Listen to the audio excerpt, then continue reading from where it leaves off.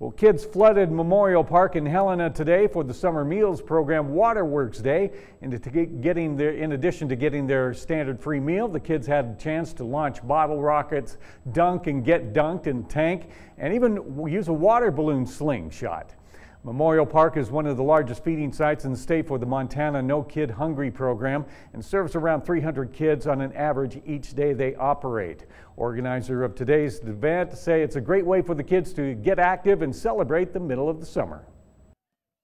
It's important to get kids here. It's not just about the food, it's about community and about being with other kids and getting out in the summertime.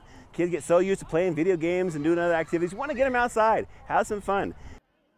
The Summer Meals program said they could still use more volunteers to help throughout the summer months. And for more information about the program and how to get involved, you can check out our website, ktvh.com. Let's head over to Curtis right now. Great day for the Waterworks, slingshots, getting dunked, whatever. Yeah, I've been on that dunk tank thing a couple of times before. It's not the best feeling, especially when you got a kid with a really good arm and then somebody always runs up and hits the button.